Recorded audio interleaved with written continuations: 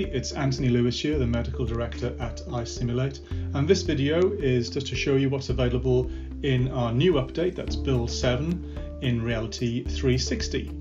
So what I'm going to concentrate on in this video is our new screen, and if you scroll over to the right hand side of the carousel, you'll see a new device.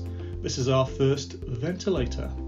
Yes, so I'm going to tap on that and you will see our new ventilator screen. This is based on the Revel ventilator, and it works, sounds, looks like, does exactly the same thing as a Revel ventilator. So you turn it on by pressing the on-off button in the bottom left-hand corner, and you'll see it wake up.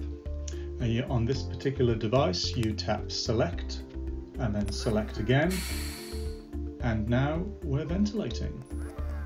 So it's a really close representation of the Revel ventilator and works pretty much identically to it. So if you want to change the breath rate, for example, you tap on the button which is breath rate, you turn the dial at the bottom to alter the number, and then you tap on the button again.